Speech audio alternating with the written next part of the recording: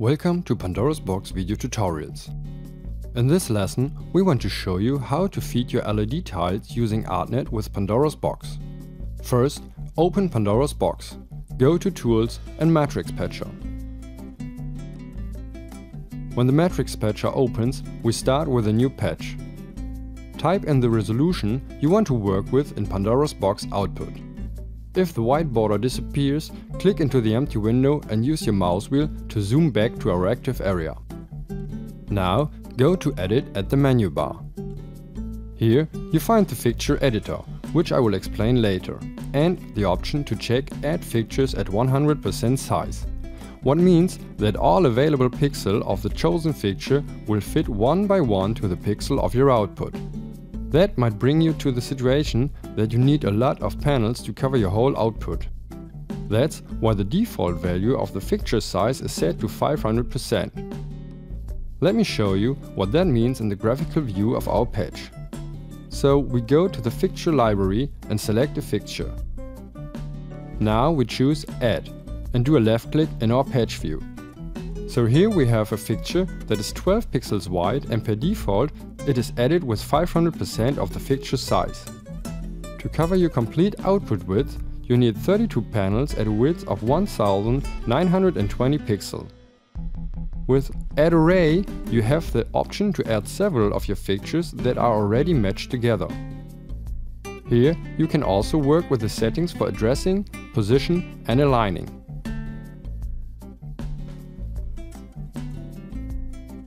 Now we change Add Fixture Size to 100%. To cover 1920 pixels with a 12 pixel wide fixture, you will need 160 fixtures. What's best for you depends of course to your situation and your equipment. So let's go back to scratch. Select everything and press Delete. For a better overview when positioning your fixture, you can load a background image.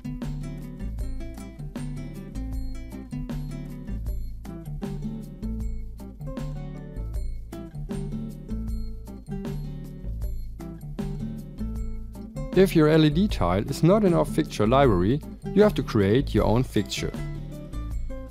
Go to Edit and open the Fixture Editor.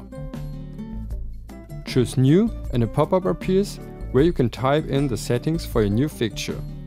As one fixture can only contain a maximum of one DMX universe, you may have to split your device into several fixtures depending on the channels it'll need. So type in the vendor and the type name of your device. Here we've got the pixel width and height.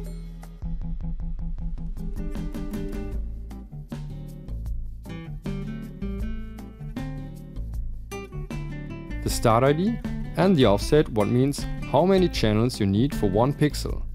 For example, you will need an offset of 3 for RGB LEDs and 4 for RGBW LEDs. You can choose between DMX fixture and video tiles, different DMX protocols and the color mode. Okay. So now you created a new fixture, which will also appear in your fixture library after you press Save. You are now in the Edit mode, where you can change the settings of your fixture, like channel IDs, rotating and mirroring. When you move the mouse over the pixel, the channel ID, mode and position is shown in the bottom left corner. Back in the main view, choose your created fixture. As the dimensions of our device are 20 pixels wide and 20 pixels high, and we created a fixture with 24 pixels, we need 5 fixtures. You can add them as single devices or using the Add Array function again. What we want is to start with DMX channel 1. We want to auto-patch using our defined Artnet subnet and universe, and we want to start at a specific location.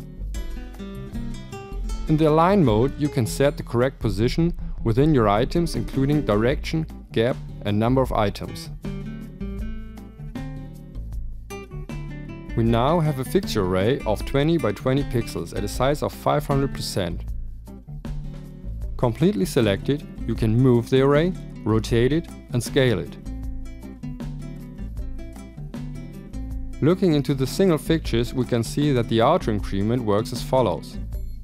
The first fixture starts with DMX channel 1 in the first universe, which is 0. It has 80 pixels with an offset of 3, so it needs 240 channels. The second fixture starts at channel 241 in the first universe and goes up to 480. Now the third fixture does not start with channel 481 in the first universe, as there are not enough channels left in the first universe. So it starts automatically with channel 1 in the second universe, which is DMX universe 1. Now that the patch is addressed and positioned, we can save this patch and go back to Pandoras Box.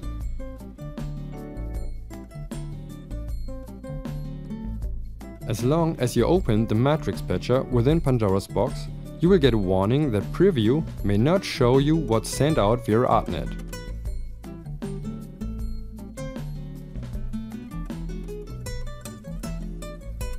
After pressing OK, you can see that the patch already appears in your project tree.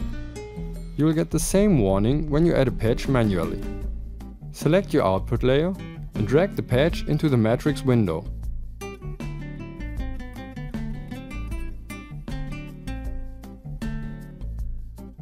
Now drag, for example, the background image you used for the matrix patcher into the project tab and put it on a layer.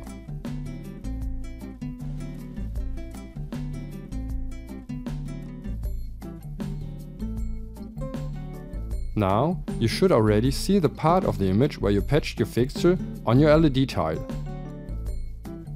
If you realize that your patch is not in the right position, just go back to the matrix patcher. Simply move your fixture, save it, and Pandoras Box will automatically update the new patch. Thank you for listening.